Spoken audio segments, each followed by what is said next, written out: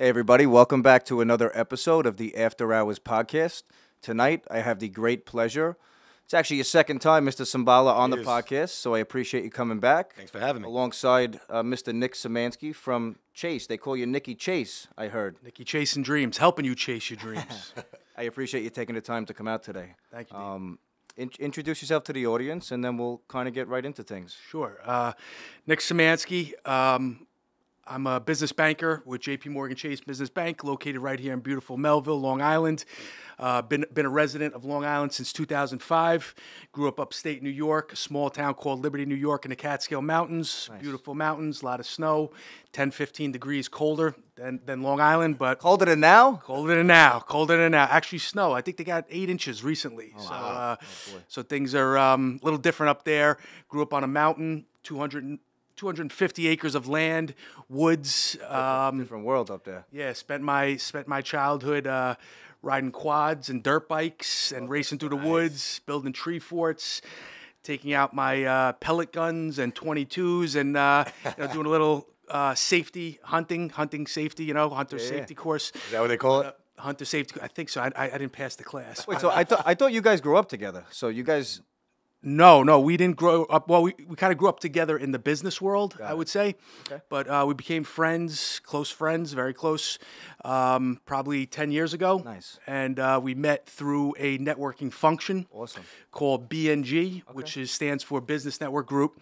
And we both walked into this boardroom together, and we're young, handsome, energetic guys that wanted to change the world and make some money and do good for good people, course. and clients, build clients. And, so we, through a series of meetings, we realized that we're kind of separated from birth, brothers from another mother.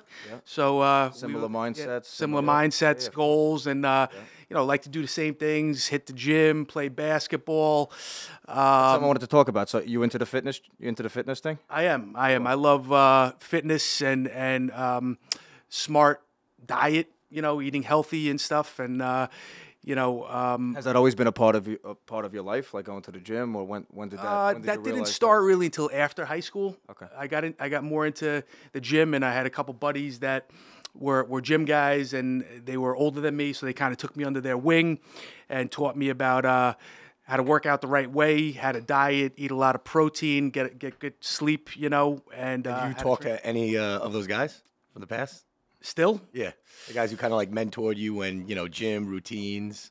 I would say one of them. Okay. The other guys kind of unfortunately didn't take the right path or journey, so we kind of lost connection there. What do you think about that in life? I feel like sometimes you grow up with, because you bring up a good point there. Yeah. I feel like sometimes you grow up with people in life, and I feel like this is what people sometimes have the hardest part in doing, is letting go of those people that might not be on the same, not even path, but the same mission or have the same mindset as you. Correct. I feel like a lot of people have a hard time, letting those people go. And maybe it's not letting them go. Right. Maybe it's just, there's a time and a place for everything in life. And right now, you might have a different mindset than those people, and it's hard to have those people kind of in your circle. They might not push you to do the right thing or the best thing. Yeah, and that's a great question, Dean, because I would say it was my parents that always taught me to surround yourself with winners and guys that would influence you to level up and become better than you were yesterday. And that's always my goal, is to compete with the guy in the mirror and be better than I was yesterday. And it's hard. You have to have that disciplined approach. But I'm a guy who I strongly believe has a great heart and always wants to help people. But people have to help themselves. And you have to pull yourself up from shitty situations and become stronger. And everybody in this world has some type of issue or problem they're facing. And you got to make the smart decision. And when you're in the mix and in those trenches and hard times, you do have to rely on your closest friends and family to help you get through it, and their advice and encouragement and support system, because without them, you can sometimes become doubtful and suicidal. You don't know sometimes. That brings me back to some certain hard times that I went through in my life, and without those people, that support system, I might not have made it. You know what I mean? And it made me to become stronger and better than I was yesterday. But yeah, at some point, like you asked, with those friends, when you're constantly encouraging them and trying to give them the right the right advice and the right path to take, if they consistently are falling by the wayside and not taking you serious, you got to move on. Maybe it's not them taking themselves serious. It's like sometimes I feel like people don't handle constructive criticism in the right way. It's almost like they think it's you versus them, but it's not. Right. It's out of a place of caring about that person that, you know, maybe you gave them advice about something they were doing, or, you know, they were going through a challenge in their life, and sometimes people take that the wrong way, especially a friend. Yeah. They might not want to hear the truth from you or from someone else, and you know, that hurts friendships or relationships sometimes. Yeah. But I know myself, not that I've been through everything in life, because I definitely haven't. I continue to learn every day, and I've gone through adversity, and, you know, continue and will continue to go through adversity, but, you know, it's what I've learned so much from it is how you deal with those situations is really what shows who we are. You know, I always used to wear my heart on my sleeve growing up, and I still do. And you take certain situations personal, and once you realize that, it's how you, again, like I said, handle those situations. From what I'm starting to realize, you know, that's what makes you the person that you truly are. Yeah. You know, anybody could take a situation and go south. Right. But once you learn how to deal with adversity and take that and let it drive you forward, you know, you could accomplish anything in life, in my opinion. Yeah, So, absolutely. I mean, you make a great point talking about friends and family, but bottom line is there's only so much we could do to help, but you have to want to help yourself. right. Correct. And that's where, Self-help.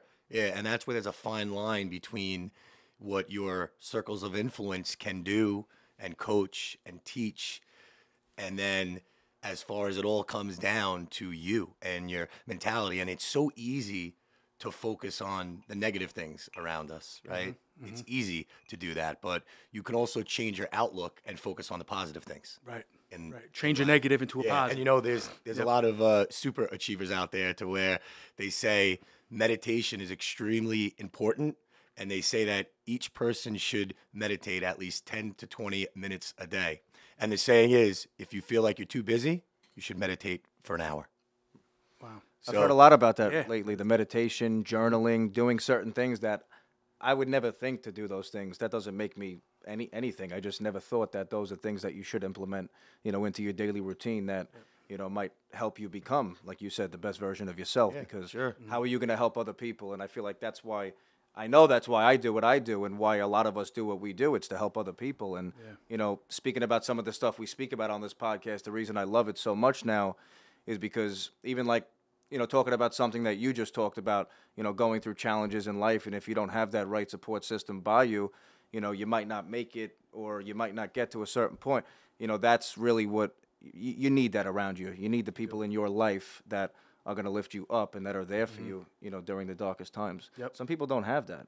They don't. Some And, people and it's don't hard have to make it through without those people. Yeah. You know, very I've hard. heard stories where you lose parents, you lose Takes a lot of family strength. members, and those people have nobody around them to help them get through that time. And That's tough, yeah, and that's when you want to be an even better friend to those type of people and be there for them. I know without the people in my life, that if I have an issue and I went through some bad stuff here and there, really bad events, that if I didn't have that support system, I might have crumbled. You know, and I always want to be there for my kids in the event. I was that going to say, so you have kids. Yeah.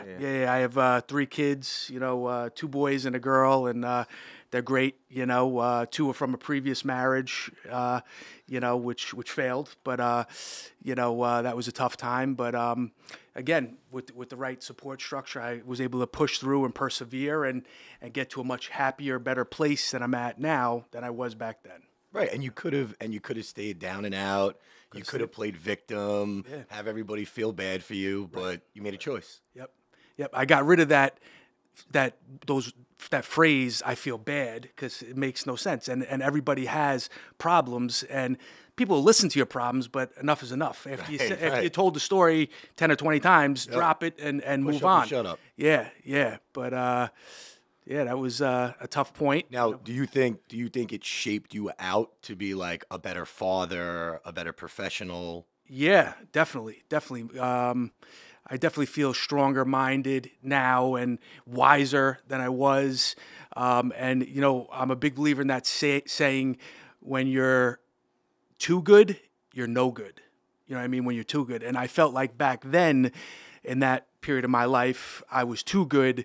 and kind of got walked on a bit, and wasn't I don't know if the word is aggressive, but as reactive as I should have been and stuff. And for me personally, I didn't grow up on Long Island. I have family that live upstate New York and in Pennsylvania.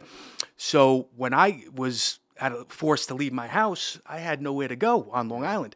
So some guys or ladies would have went right back to their parents or bolted, but I could never leave my kids. They're the most important people to me, and I had to stay on Long Island and find an apartment. Luckily, I connected with a past friend and colleague that I worked with at Bank of America back in like 2006. And this guy lived 5 minutes away from my kids, and he owned a house, and he had an apartment that was going to be vacant. And he's like, dude, come, this is yours. You could live here. It's 5 minutes from your kids.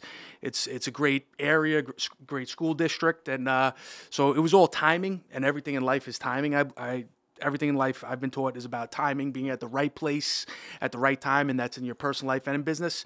But I tell you, it was stressful then, and I went into a little bit of depression. I was working back then for Flushing Bank, and I remember I couldn't sleep that well. I couldn't eat as much and stuff, and I lost 20 pounds. Wow. And HR at the bank called me in to the office, and they were like, Nick, your suits, they're falling off of you. You know what I mean? And are you okay? I probably had deep bags under my eyes and stuff.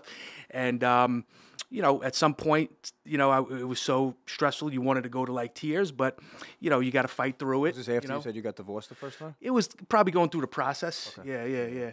Yeah. It was going through the process. And, it was tough. It broke my heart knowing that, I had to accept not waking up in the same house as my kids, every day, but, that's a tough one. it's a tough one. Yeah. It's a tough one. But, again, you got to spin it to a positive, and going through that shit brought me to a much happier place after a period of rebuilding myself and really digging down to figure out who is Nick Szymanski and where did I come from. Right. And relying on my closest family and friends, I became stronger. And I got my ass back to the gym, and I enjoyed life more. I smiled, and I always said there was something like, you're coming out of it when you're not just listening to the music, you can hear the music, and you could hear the words and everything. Like everything's starting to make sense.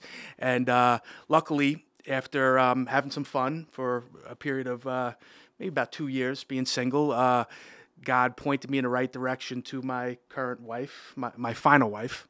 And she's a great lady, a great partner, and she makes life better, and we laugh a lot. And we have a beautiful baby boy now, and things are awesome. Things are going in the right direction. That's amazing. That's awesome, brother. God bless. Thank you. To go back, like, what was it? What was it like growing up? Because I know, like, my parents were divorced growing up, and my daughter. I don't live with my daughter now, and like you said, the hardest part one of the hardest part, it has to be the hardest part about separating from a situation like that is not waking up in the same house as your child. Yeah. It's something that until you're faced with that and until you deal with that yourself, it's really not. You can't really explain how it feels. Yeah. And that's something that's kind of new for me as well. Yep. How was your childhood growing up? Were your parents together or what? Yeah. So when I was a baby, 6 months old, my biological father left my mother and I. Just got up and left, and he found another lady, took off, 6 months old.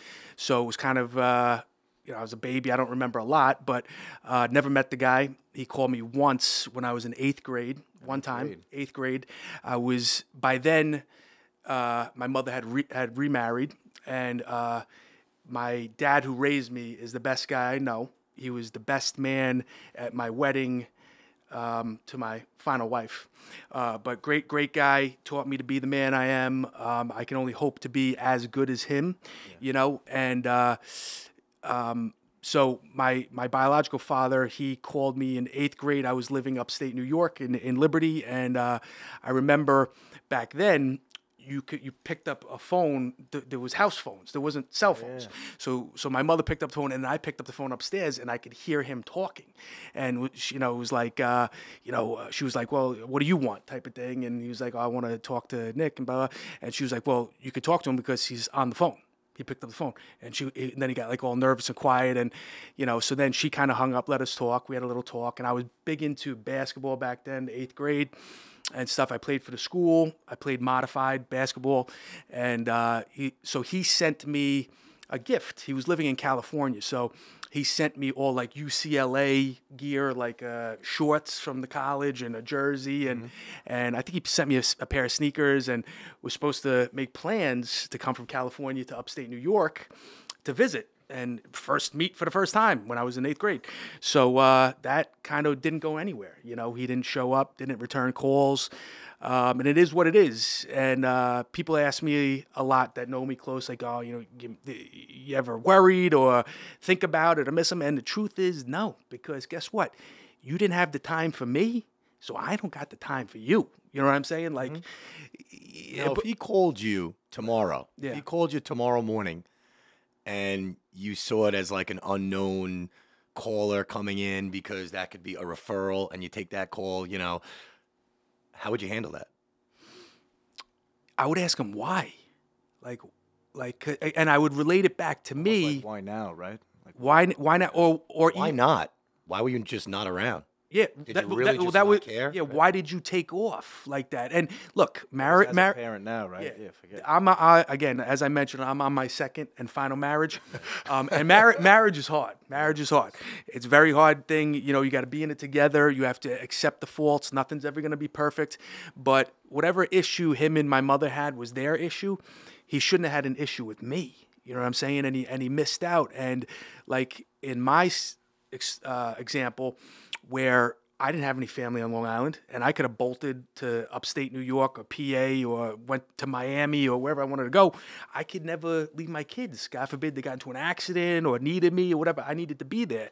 So as a man, I would say, why? Like, what was going on in your head? Were you on drugs? Yeah. I know you got involved with another woman. Okay.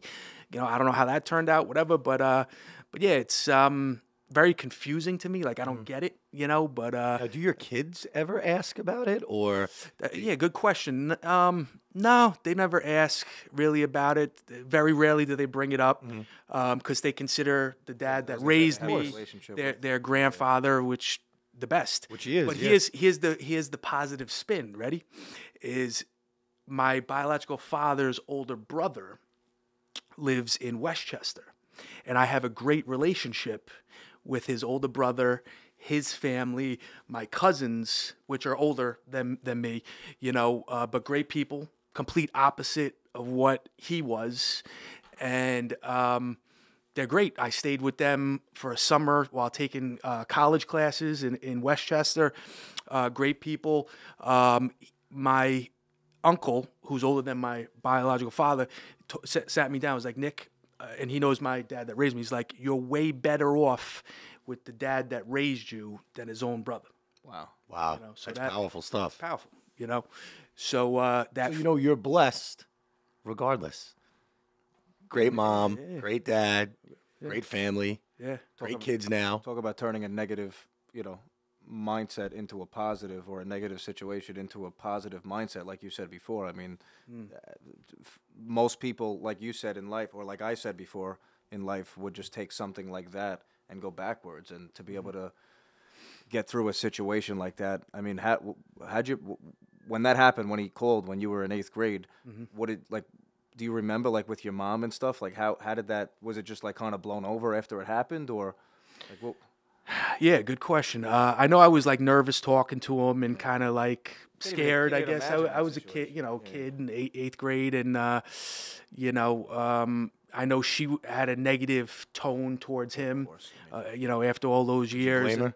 Yeah. 8th grade, how old are we? We're like 12 or 13 years old. Yeah.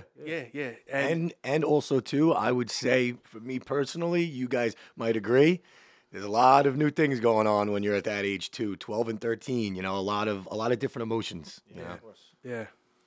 You think that whole situation had to make you realize, like, as a father, how do you think it changed you as a father? It just made you. I wanted to realize, be like, better. Be better. Be better. I wanted to be like the dad always that raised me. And I leaned on through my divorce, which did mess me up pretty good. I leaned on him for like everything, to times where I wanted to fight and retaliate, and got him on the phone and was like, smarten me up. You're just going to end up in handcuffs and blah, blah, blah.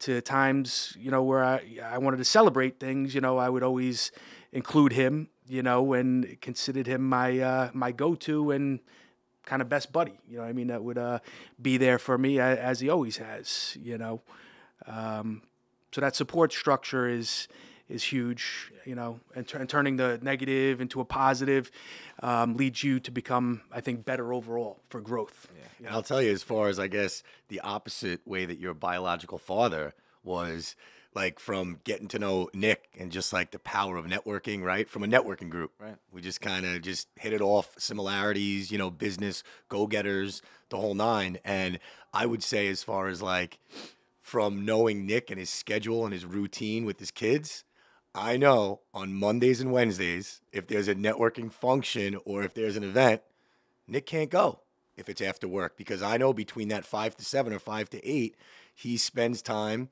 with his kids. That's number one on his list. Yep. So I know, I don't even have to ask. Sometimes I will, just to kind of throw it out there, but I know that that's how important his kids are to him. So it just kind of shows how just your kids, everything's revolved around your kids. Priority, yeah. Yeah. And that's a great point, because even before coming here, they drug me to this old school diner, which, didn't really have that healthy eats that I was looking for, but I sucked it up and got what was the most healthy thing on the menu. But I'm still hungry. But yeah, I was like, guys, I have another meeting after this. You kidding me? Why did you come? Like, you could have put us off. And I was like, no, I want to see you guys. I love you guys. Have some fun. Sometimes they annoy the shit out of me, but it's, they're good kids overall. And, they couldn't believe that I had one more meeting. I had to head to talk to some buddies and have a good show over here. And now they're going to see Dad on YouTube. They're going to be like, wow, Dad's a big deal. Yeah. He's on YouTube now. Yeah. Made it. Yeah. Mike, let's go back to your story a little bit. All right. What do you got? Not that I know. Growing up, you got into business like I did at a young age, into the mortgage business. Yep. But you said even you dealt with some adversity, in your 20s, with whether it was working or whatever it was in life. So when I was in college at 18 into 19, you dancing back then like you do now? When I was 17. I got a job at ET Entertainment Tonight, which is located in Belmore. So I was a dancer, professional dancer, not exotic. I was just a dancer, and I did just a lot of just weddings, bar mitzvahs, sweet 16s, stuff like that. That's when I learned choreography. That's how you became so personable. I was like, whoa, you're supposed to count when you do this stuff. So that's when I learned dancing, and then was going to college, and was just really all about just trying to make money as well, right? It was money and girls at the time, right? Yeah. And then it just got to the point to where I wanted to work. So as I was going to school, I was also on my downtime.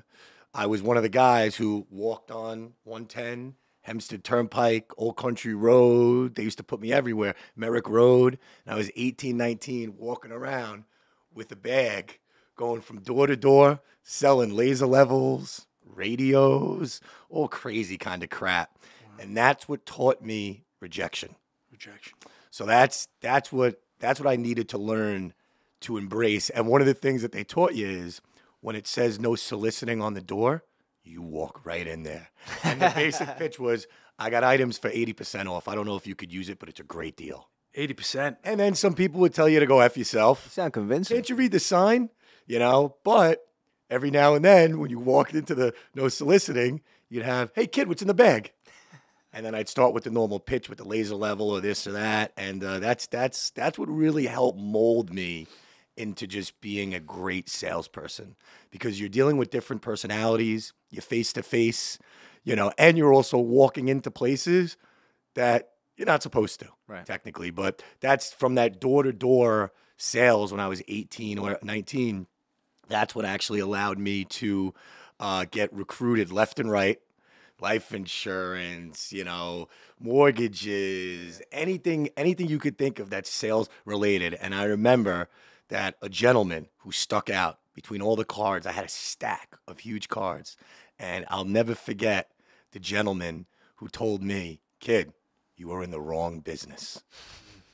And then he's like, "When you're serious about making a career for yourself, give me a call." And then he went, had me walk inside. He pretty much bought everything in my bag, took out a stack of cash, bought everything in my bag. And then he started turning around and he hit me with the basic. And I was 19, hit me with, "Anthony, how much you make last month? Steve, how much you make last month? Mike, how much you make last month?" He's like, "You said the laser levels. I can find them in Home Depot for $20, but you got them on sale for $9.99. How much you make off one of those?" $4. So that put it into perspective a lot of levels. real quick to where he's like, "You must have to sell a lot of those to make some money." Huh?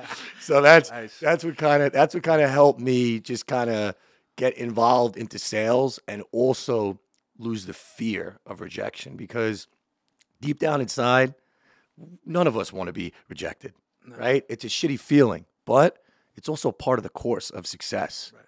So that's why we get knocked down, we get up, but rejection is just a part of life. And the better that we can handle rejection reduces our stress. And when we reduce stress in our life, it just makes us better overall people and just better characters in life, you know? So I don't have any kids like you guys, but, you know, I still have similar goals, right? The only difference is my life doesn't revolve around my kid, because you guys are great dads. Not yet. So everything revolves around, well, I'll tell you what, revolves around my dog a lot. I stay home in the morning just to make sure, you know, but at the end of it all, it's just all about just zeroing in and just going through day by day by day. And the mortgage business, this is the second time that I went through a little bit of a crisis mode, I guess you can say, in the industry, because back in 2009, you were gonna say you got into the bit right before then, and then that happened. I got in towards the end of the subprime boom. Yeah. So I went and I took a gentleman up on his offer back in like 2006.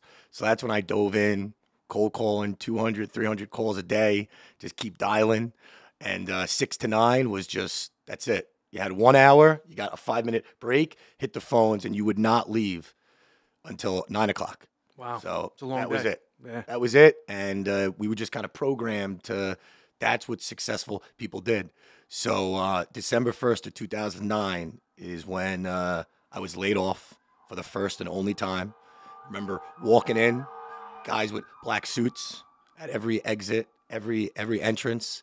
And you went and you walked in and you were told, gather your personal belongings. All files, paperwork, everything is being federally investigated. Wow. So it needs to remain inside there. So naturally you had guys trying like shoving paperwork in their drawers and stuff like that just to get out. But that was a pretty crazy time, because I was 23. It's right before the holidays. So you start thinking all of those negative things, because now the negative emotions start to pour out. Like, what am I going to do for the holidays? I was 23, living paycheck to paycheck. Now, granted, I was getting some nice checks, but it was all spent. Yeah. You know, the savings, it took a few years to get to that savings point to where it's like, oh, wait, my dad was right. You know, you kind of hit us with that. So as far as that was definitely a difficult time, because that financial crisis was a no-nonsense time, you know. And when you see the big players out there on Wall Street collapsing, and then you're thinking everything's okay, and you're being told everything will be okay, and then you get laid off, well, everything's not okay. Yeah. At that point. You never think of being laid off in the mortgage, but you don't even think that that's a thing. Yeah. I had no idea. I'm like, wait, I got to collect that thing called unemployment now? Wait, how much are they giving me? Yeah. $417 a week? How can I pay rent? Yeah. You know, so that was definitely a kick in the ass, as far as like a good reality check of stay humble, appreciate every single day. Mm-hmm. And it took a few months. You know, I was in a bad place, but it took about a good 6 months of when I finally was able to like get out of it. Yeah, I'm I not wouldn't gonna. take phone call. I wouldn't take phone calls from my mom, my dad.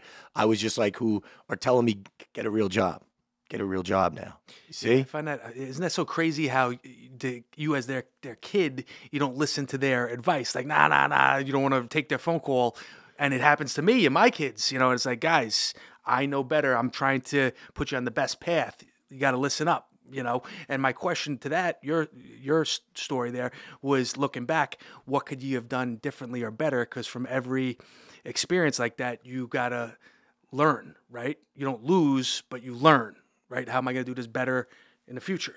Sure, absolutely. Well, my whole thing was at that age, you know, I needed to grow up, right? There needed to be a sense of accountability and maturity. Right. Now, when you're 22, 23, living on your own, it forces you to grow at that point because the only time that you'll call mom or dad is when you need help and when you're in trouble. Yep. So that's what kind of caused me to man up. And it took months. It's just I should have manned up sooner. So if you take me at my 37-year-old self right now and you put me in that situation, I'd probably come out of it within a few days. Yeah. Just because I'm more accustomed to just dealing with the turning a negative into a positive. Right. And then when a problem occurs, it's so much easier to blame everybody else. Right. Right? You could Point blame your fingers. mom, you could blame your girlfriend, you could blame the dog, you can blame your boss. It's so much easier to do that. So one of the big challenges for me was just understanding that when there's a problem, that there's nothing beneficial that's going to come out of you blaming everyone. Right. Right? It's just going to make you feel good for the time being, and your friends and your loved ones all listen. Right? But when that loved one calls you out on your shit, that's when it's time, right? Because now that person is doing what they're supposed to do, right? So that was a big lesson, I would say, in that December 1st of 2009 that I'll never forget. And you know, I kind of go back there to where if things are in like a struggling, you know, like way, and it kind of pulls me out of thinking along those lines because emotions know no reasoning. A wise man told me that. So when you're emotional, it's really hard to reason and to be 100% rational. So when you let the emotions kind of die down, then now you have the ability to make a better decision for you mentally and physically. Sure. So let me ask you this. You brought up as far as, you know, when you were in a dark place and everything. So, and you lost 20 pounds, HR calls you in. I mean, that's something, right? Yeah. So as far as you brought up, once you were able to come out of it, you started going back to the gym. So it impacted you so drastically that a guy like you, who I know is all about just working out and staying active, that you stopped going to the gym?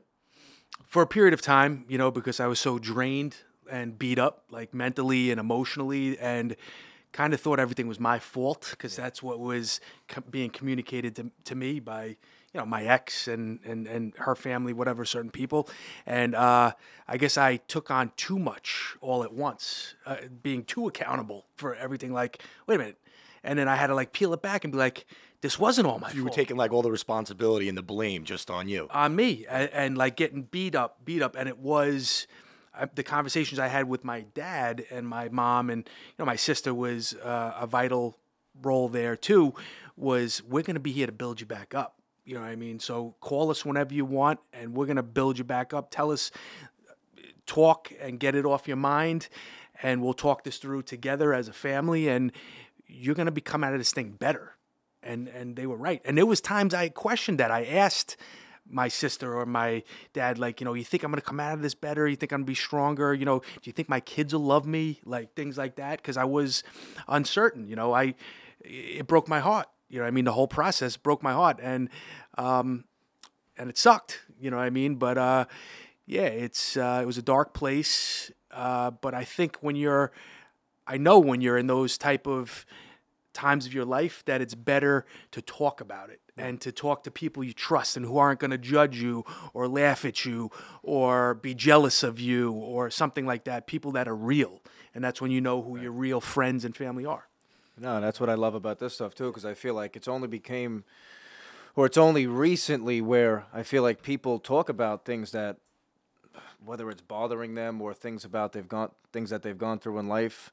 I feel like until recently, even even stuff like this, even the podcast, people are always holding stuff in, man, woman, no matter who you are. They don't want to say things that might relieve that pressure or that stress, from them. And once you do find a good support group or a family member or friends or anybody who is truly there for you, that's again, like we said before, it's one of the most important things in life. Yep. I can't imagine, again, not having anybody to rely on when going through dark times like that. Yeah. And there's always a situation to where somebody has it worse. Yeah. Always. And it's hard to think about that because you're in such a bad place mentally, to where it's tough. It's tough to bring you out. That's why I agree that support staff is tremendous when it comes to just the healing process of it. But at the end of the day, we're all creatures of habit, right? Yeah. So based off of if we want a different result or we want to be a different person, it's a part of just reprogramming your brain, right? Because we do things over and over and over where it just becomes a habit. Yep. Right? So if we want to be different people, we got to change our habits. Exactly. Yep. And Jeff said it great on the last podcast, just like you just said. Somebody always has it worse.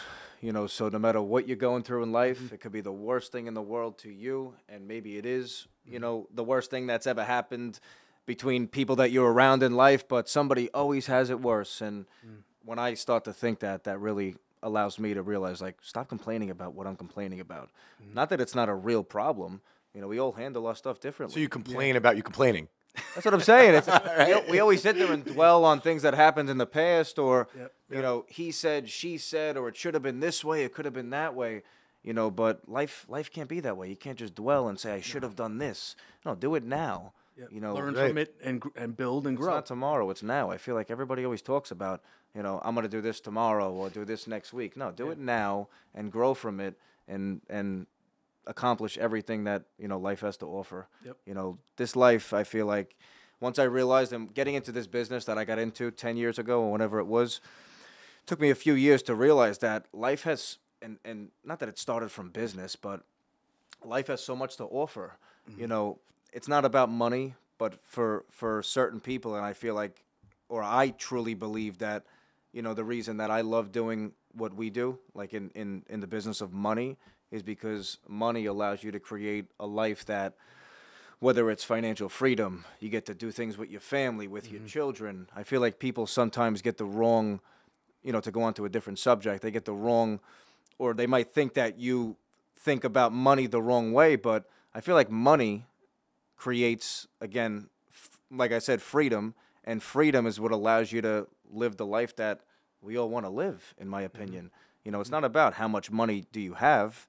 It's about money creates experiences. Money allows you to again, do stuff with your children, with your family, to give back to people, to be able to help people that might not be in the situation that you're in. Yeah, as fortunate as you. So, I love what we do. I love that the businesses that we're in give us the opportunity, to accomplish anything, in life monetarily. Forget family. That's number one. That'll never change. But family and health. Yeah, family and health is always number one. But to be also in a position in business where you can kind of eat what you kill and create your own opportunity. I love that for, my family. Yeah, that drive. Yeah, that drive. Yeah. Yeah. I know in my darkest times too, and I'm not like a crazy religious person. I was brought up Catholic and did my communion and confirmation. My kids are going through it. But when I was in the darkest places, I talked to God a lot. And that could be in the bathroom, that could be at night before I went to bed and I was having a tough time sleeping or something. But, and sometimes I kneeled at the bed and sometimes I just laid there or whatever. And I still do, when I wake up in the morning before, the alarm goes off and I'm excited to go to the gym and stuff and, start my day off right, win the morning, but, I say a prayer, and I'm first thankful that I'm healthy. My kids are healthy. My wife, my final wife's healthy, and start the day, and then I count down 5, 4, 3, 2, 1, and get your ass out of bed, and go make some coffee. I'm thankful I could walk down the hallway. Yeah, of course. Hit the button on the coffee pot, make a cup of coffee, put my clothes on, get to the gym. I plug into my podcasts and ready to go. It's amazing you said that because my best friend, Jared, who we also work with, he said on the last episode, he spoke about talking to God. And I feel like sometimes people always look for, not the wrong answer, but they think that it's just going to happen. No, you have to stay consistent with, talking to God and manifesting the things that you believe in, the things that you want to happen, to you and your family in life or whatever it is. And then eventually over time, those things will probably happen, but if you don't put the work in and if you don't do the things that you need to do on a daily basis and stay consistent, they're probably not going to happen. Right. So I love that. I feel like, and I was always listening. He's always listening, and he's got a hell of a sense of humor. So it's funny how sometimes everything works out. Yep. And I also too. I'm a big advocate into timing's everything. Yeah, of course. You can go and meet, the woman of your dreams and be 25 years old and you're just not ready. Right. Sure. And then at 35, there could be that sense of just, maturity. I am ready, and it really comes down to whatever you want out of life. Right. Because we're all different, so, and also too, I'm a firm believer in we all have different definitions of success, right? Yep. What you define as success, I might not. And just to give a example, like my parents came from nothing, Lower East Side. My mom grew up in an apartment to where there was a common bathroom, but there was a bathtub in the kitchen. So my mother lost both parents before she was 21. And my mother's old school. That's tough. And my mother's old school, and she's set in her ways because of that reason, right? She was forced to grow up at a young age. And we talk about a support staff. Yeah. Well, what happens when you lose both parents? Yeah. Within years. That's tough. You're 21, 22, still trying to figure out life. Yeah, it's like, so, who do you go to? Yeah, so my mom and dad, who just, really didn't grow up with much, one of the things they did, and this was before they had me, they had a 4-year plan. And what they did is every Tuesday and Thursday, they ate frankfurters and beans. It was just their routine in order to save money. And then I came during that, and they kept it up. And then my sister came 2 years after. So they were fortunately able to buy a house in Long Island. It's amazing. Now, my mom looks at her life now, and she thinks she's unbelievably successful, which, if you look at where she came from, she is. 100%.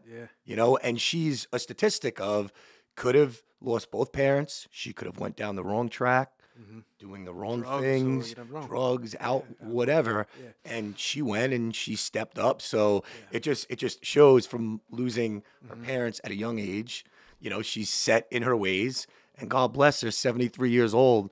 And when COVID hit and they said, no, you can't work in Manhattan in the office. You got to work from home. She was pissed.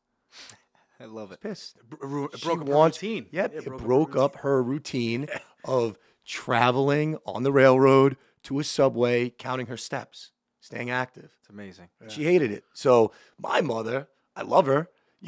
We don't agree on everything, but the one thing that we do agree on is work ethic and working hard. And you can get out of life whatever you put into it. That definitely showed you, because you became a powerhouse, in the mortgage industry. What was that time where it really clicked for you, where you're like, all right, I need to become successful? Like, did you see success the first couple of years in the business, or what was like that real turning point? No, because is it a relationship you met? Like, what was that turning point in business? I would say when I got into it, it was just made to be, as it was just easy to make money. Yeah. Those days were different. The subprime era. There were a lot of lending money to Tony, the dog. Correct. Yep. As long as he has ID, right? But does he have a pulse? So back then it was just kind of like misleading. Yeah. When I first got into it, to like, okay, it was almost the majority of people who just walk in can get a mortgage. Right. So you were just kind of taught that, oh, yeah, things are easy. Just make 200, 300 calls a day, and you'll make thousands and thousands of dollars, and then that'll turn into tens of thousands of dollars, and then hundreds. And it was just a big eye-opening experience when I was laid off in December of 2009, because then after that, going through 6 months of just trying to figure things out, right? And your support staff telling you should get a real job. It was it was more or less like, hey, if you don't have anything positive to tell me, then I would just prefer that you just didn't call. Yeah. So it got to that point when I was 25. When I was 25, I had a great mentor, and they were like, you want long-term success in this business, it's all about relationships and networking. So I took it seriously, and I remember till this day that on Sundays at times, right, I would go out with my friends and just hang out. Yeah. And just hang out, go out, have fun. And Mondays I could stroll in late, stroll in 11 o'clock, 12 o'clock. And then I remember him challenging me. And he told me, hey, listen, you don't have to come in on Mondays. I know you prefer not to. And when you're ready, then we'll sit down. And I remember being like, what is this, some kind of reverse psychology? Thing is, he kind of calling me out. Yeah. So then what I do, every single Monday morning, I made sure to show up on time or early. So it really took him calling me out on kind of being like an immature kid at at that 24, 25 to at 25. Psychologically, At 25, I kind of was like, wow, he doesn't think I could just show up every Monday. I don't care if I was hungover. I don't care what happened. It became a part of my routine. Yeah, of course. Right. Now. So I would say 25 is when I had a great mentor, and then I got into networking, and it took probably about like 12 to 16 months, and then it all popped. And business just started flowing when I was 26 into 27. Just, that's when to me I was like, wow, I'm going to be successful at this. And I continued to believe in myself, even when others didn't. Mm-hmm. I feel like that's the most challenging part sometimes in business or in life, when you hear from family members or friends or somebody that's close to you that, oh, you should do something different or get a real job, like you said, or anything along those lines, because they don't always understand. And I feel like sometimes those are the biggest success stories. It's when they told you, hey, you shouldn't do that or don't do this, 5, 10, 15 years, however long it takes from that point, that person crushes it in life. Yeah. So it's always amazing to hear those stories, because what if you listened, and got a different job back then? Who knows where life would be? Who knows? Probably wouldn't be here. What would you be doing, man? I can't even. I can't imagine you do maybe dancing. But Dancing, right? Yeah. I can't imagine you doing Dancing with the Stars. Dancing with the Stars. That's not a bad route. It's not a bad route. Not a bad route. You're right. You're right. Yeah. Oh man, That's awesome. I know we were talking about, and just to kind of finish up the episode, in a little bit, when your back's against the wall, and you've shown that going through a time like 2009, and even, you started to mention this last year and a half in the business. Was that when you were saying the second time? Because this last year or two has been challenging. It's just, you know what it is? It's slower. I feel like we're in a blessed position with our network around us and our relationships, to where we're fortunate enough to where the business still comes in, just not at the pace that it was. And especially when we went through a high of highs with COVID and rates at historic lows. But what goes up must come down. What goes down must go up. And we know interest rates kind of, I think, already hit that peak. Yeah. So right now, I think we're in a perfect position to where, we're going to have the ability to earn and help a lot of families in the process. I love it. Is there something, because I know for myself is there something you would do different? Because we know that life is cyclical, and especially in the business of money, things are good, like you said, and things become challenging at certain points. When a time like this does happen again, because we all know that at some point, whether it's in 3 years and 5, 10 years, whenever it is, and the market does become challenging, once it gets easier again, is there something you would do different? Because I know for myself, I wouldn't have took my foot off the gas, because I definitely became a little complacent. Not just during COVID. Before COVID, we were successful. I feel like we had that couple of years, even before COVID. Like when I got in the business, or when I got licensed in 2017 into 18, rates weren't 3%. Rates were 5, 6, 6.5%. I remember when I got in the business, in 18 or whatever, 17 when I got licensed. Very low. Yeah, so we had a couple of years of just downward rates, and then COVID happened. So it's like I had, 5 or 6 years of rates trending downward. And I feel like once we did hit that peak during COVID, where the business was just coming in, I got complacent. I tried doing different things within my business that, maybe that's not what I should have done. Or maybe, 10 years from now, I'll be like, all right, thank God I did something like that. But what's something that you would say to maybe somebody, even you, I know you've seen tremendous success in the banking business. What's some advice you would give to a young entrepreneur or, somebody looking to get, into the world that we're in, sales, to avoid going through, not that you could avoid going through challenging times, but to really prepare yourself to not have to get out of the business when things like that happen, because most people have to leave the business. You're right. What I would say is, as far as where I'm at right now, and if I could tweak a few things from the past, right, just in hindsight, for me personally, and it's just the way I was raised, just to, shoot for the stars, but also live within your means and be conservative. Now, as far as certain lifestyles that we want to have, you can't be conservative, right? And then it comes down to just taking risk. Yeah. And that's the big thing, to where if I could preach anything, don't have that fear of not going to that next level just because people are telling you, no, don't do that, you should do this instead. Or just having that fear from just, if it doesn't work out. You got to believe in yourself. And I would just say it's important to take those risks, because when you do take those risks, that's what can really impact your life and also allow you to just feel more fulfilled. Exactly. Nick, you're a perfect example if you want to talk about it. I know that you came to me personally and a few other people that are close to you when it came to you making a move from one bank to another. Yeah. You needed to take a big risk in order to do that. Do you kind of stay in your lane and just kind of maximize whatever you can do in your current situation? For most people. Or do you go and dive into that next new venture, not knowing what the results are going to be? Yeah. There's no guarantees, unfortunately, and you gotta really take the leap. And change is good. For me, I am a loyal guy. I'm not a type that would jump around to different companies after 1 year, 2 years.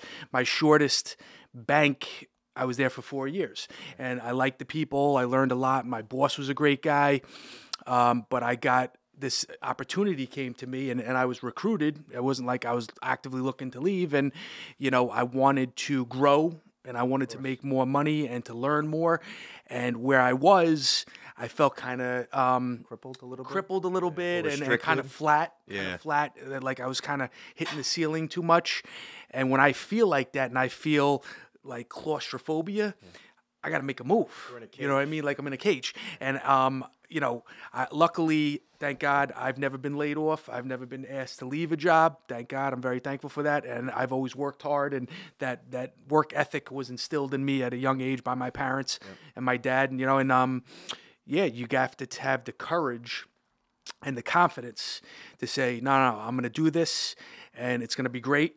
And I'm going to show them who I am, and sometimes you're going to have those doubts, and I still have doubts, and, I talk it through myself in my head, and movement is great. If you're not moving, you're dying. You got to get up in the morning, you got to move your body. Routine is so important.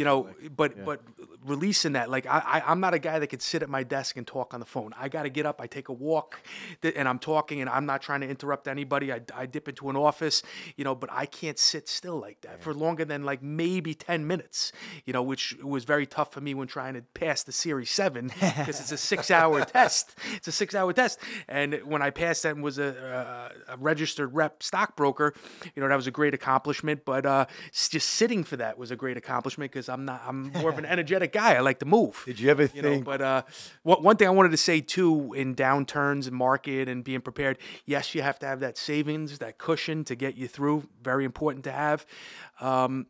But also, you never want to be out of sight, out of mind. And that's one thing I admire about Mike is he started the the Instagram and the social media and posting, post, and consistency and educational, and you throw a funny one out there, which is great. The dancing and giving value to the people out there. Giving value to people, because guess what? Everybody gets up in the morning, they pick up their cell phone. What's on Facebook? What's on Instagram? Mike dancing. What's on TikTok? No, they're doing that, And one of my goals as a business banker, which I haven't accomplished yet, is to be that guy on social media you know, I'm gonna have to take some dance classes to learn how to dance, but you know, I want to give educational Exactly. information to business owners, and I I want want to say we tried that. We tried that. We tried the moonwalk with your wife and a friend. Yes. In your kitchen, Yes. and that didn't go over too well. No, I was a little bit intoxicated, but I thought I was doing good. I thought I was. So I like that. So you believe in the personal brand thing, which I like, because a lot Personal of people, branding, I love that. yeah, A lot of yeah. people And don't truly believe believe how important that is. That is, you know, yeah, in this yeah. generation. That shows people who you are, both your brand in business and your brand as personal, as friends, and you know, out to dinner, whatever. You know, but the goal is never to be out of sight, out of mind. You know what I mean? Sure. Yeah, that's Sure, the goal. absolutely. Now, Dean, you brought up as far as how, you know, routine is important. So when did you officially start going to the gym? I got a question followed up by one more. When did you officially start with the routine? That's a good question. Ballpark it. Probably 4 or 5 months, probably 5 months ago. Now, 5 or 6 months ago. now you could have felt bad for yourself Right. with whatever you were going through and said, I'm going to do it for the new year, 2024, but you didn't wait. No. And that's the thing. A lot of people just create the excuse of, oh, no, in the new year, I'm going to change it. Right. If you want to change it, do it now. Yeah, if you're gonna wait for the new year, you're probably never gonna do it. Consistently. Are there things that people say like, all right, I'm gonna start this, you know, as my New Year's We all do it. resolution? That's We all do it. with Yeah. it. I'm sure there are people. You know, there's things that I started before the new year that I wanted to implement into my routine that I finally became consistent with, like the gym. And then there were some things that I kind of held off until the new year that I said, all right, I'm going to do this now. Right. Because, you know, what I've realized is it's hard to try to be like that perfect person and fix everything at once. No, So if you can slowly implement those, Right.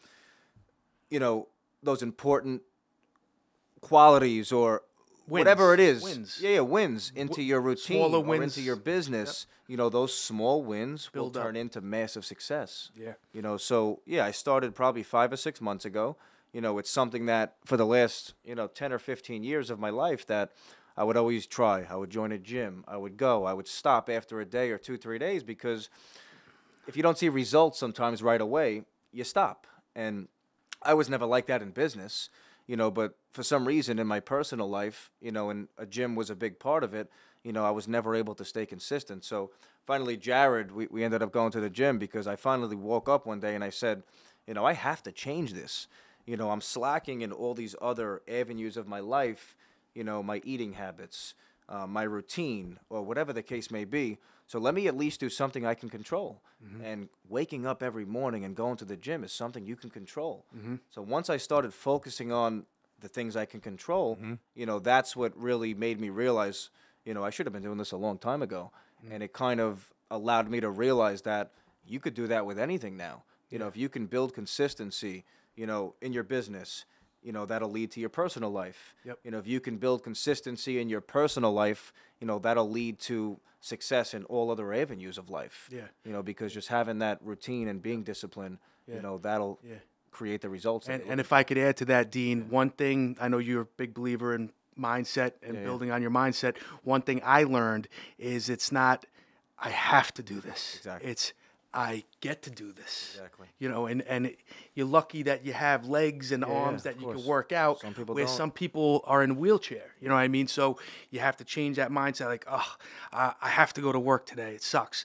No, I get to. And we all have to. And it's going to be a great day. Right, I'm going to make this day great. I don't have to do this. I want to do this. Right. I would say the average person, when Sunday's over, the average Joe looks at Monday as like a dreadful day. Oh, I love when a lot of times we get excited. I get excited because I feel like I'm behind from Friday to Sunday. Even though we're working, our phone's on, we're doing whatever we're doing, whether it's an open house, talking to a client, we're working. But until I'm in my environment and I know that I can control what's in front of me, which is in my office, something just doesn't feel right. So, yeah, that was for years. Even being new in the business 10 years ago, I would love, Friday would happen, and then Saturday would come, and I'd be like, oh, my God, I can't wait to get to Monday to get back into my environment because I am not where I want to be in life, even now. Sometimes when I'm not doing what I should be doing and I'm sitting there, I sit there and think to myself, life is flying by and life is so short. Right. You have to start now. There's no tomorrow. Forget next year. you know, you have to start right now. It was funny. I was at LA Fitness last week, and I was there 7 a.m. something like that, and I'm working out, and this kid keeps like eyeing me, young kid, probably like in his early 20s. So I went over by him and put my dumbbells back, and he's like, "Hey man," and I was like, "What?" He's like, "Are you the guy on YouTube always talking about investing?" I don't know. I was like, I know a couple things about investing, but not a lot. You know what I mean? I know more about business banking, but we started talking. I was like, what are you investing in? And he's like, I'm a day trader. This. I was like, oh, that's pretty good. And he was, no joke, he had like his book bag, whatever. He was a cool kid, but we were chatting a little bit. I introduced myself, gave him my name, and then he kind of ran away. I don't know if I had bad breath, but he kind of like went about his business. Personal brand is so important. Yeah, he was a cool kid. And a lot of people don't realize, especially nowadays, and we all get backlash, from it. A lot of the guys that put a lot of, and I shouldn't say a lot of time, because we don't put a lot of time into this. We come, we connect, and we say whatever we have to say to give back and to talk about what's going on in our life and in business or whatever it is. But I feel like a lot of people get backlash from focusing on social media because you might not see the immediate results right away from it. Right. It's more of a long-term play, in my opinion. Mm-hmm. But I look at it, like, all right, so we're gaining traction by putting out videos, and we're speaking to the audience and talking about stuff we've gone through in our life that might help somebody and that will probably help somebody. Mm-hmm. So the more followers we get, the more views we get, that now correlates with your business. Those are more people that eventually might be interested in something you have to offer. So, yeah, not only does this help people by speaking about stuff that we've gone through that somebody else might be going through, it aligns with our business. And yeah, it might take some time, but over time, I feel like if you don't have a personal brand, 5-10 years from now, not that you can't be successful, but you're going to have a challenge, being known in your market or in your industry, because the people that do have the brand are going to be so far ahead. Mm-hmm. That's my opinion. And then you're going to leave everybody in the dust, and all those people are just going to be playing catch up. Yeah. For instance, I feel like I'm catching up. I missed the wave, but one of the things that I know you and I have discussed before you started this podcast and this studio, I know that we spoke about it a bunch of times. Yeah. And sure enough, you put your money where your mouth is. And now you got a beautiful studio, and now we have the ability to do this and share certain clients and and giving value to the people around you and in your life, and share the good and the bad. Right. Because they know Mike's a mortgage guy already. They don't know some of the stuff that you're speaking about today, though, which is nice. They know that we do mortgages already, so to go on a different connect on a personal level. And out of everything that we've all said, just in this one hour. If it helps one person, to me, it's worth it. Yeah, you serve that person. I feel like that's awesome. I could wake up if I could wake up and know that it really helped one person overcome something, or just kind of hit him with the I'm not alone. You see other successful people, or whether you're not successful, it's okay. Exactly. But it's all about you. Right. It's about the choices you make. Correct. The choices you make. Yep, I love the personal development journey. It's been something that I've focused on recently, and to help other people start their journey, and not that you're making them do that, but to be a person that somebody might look at like, okay, he went through that, so that's okay for me to feel that way or go through that in my life. That means a lot to people and to myself. So it's nice to again come here and again speak about some of the stuff that we speak about, because it's not just your business, and that's what people, they know us by our business already. So to go to come from a different angle, is nice to to give back to everybody. So if there's anything else you want to throw in, we could finish this up. I appreciate you, Mr. Nicky Chase, coming on the episode today, and hopefully in the future we could definitely get together again and do this. And Mr. Mike Cymbala, Mastering Your Mortgage with Mike, I appreciate you taking the time to, sit down with us and, speak about some of the stuff that you've gone through. Love being here. Thanks, Dean. All right, gentlemen. Thanks, Dean.